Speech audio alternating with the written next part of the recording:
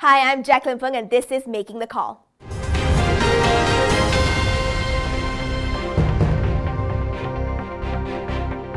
MIDF Research has revised its 2015 earnings growth outlook for the banking sector from positive to negative. The new estimate is now negative 0.2%, down from positive 1% previously. For 2016, it projects a recovery for the sector of positive 7.8%, slightly lower than its previous estimate, which stands at 9.8%. Modest loan growth, lower net interest margin contraction, lower OPEX and slight improvement in non-interest income are expected to contribute to this recovery. The research house maintains a neutral rating for the sector.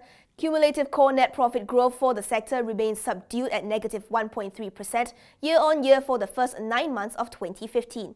The third quarter of 2015 result of AMMB, AFIN and RHB Cap were below expectations, mainly due to lower than expected non-interest income. However, core earnings at Alliance Financial Group, CIMB, Maybank, Public Bank and Hong Leong Bank came in within expectations. Now let's move on to the property sector. MIDF Research expects lower sales trend to continue in the first half of 2016. The research house is keeping a neutral call for the sector. For the third quarter of 2015, the house price index growth of 5.4% is the lowest in 5 years. MIDF has a buy call for SP Setia, target price RM3.70.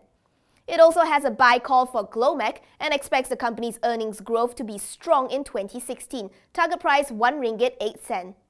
Affin Hwang Capital Research, meanwhile, is maintaining a buy call for Sunway Berhad. Its target price for the stock remains unchanged at RM3.90, but it's revising its FY15 to FY17 earnings per share forecast slightly by 3 to 5%. Affin Hwang likes Sunway because of its inexpensive valuation of 0.6 times price to revalue net asset value, and it believes the current weakness in share price provides a good opportunity to accumulate the stock. At last look, Sunway was trading at RM3.05.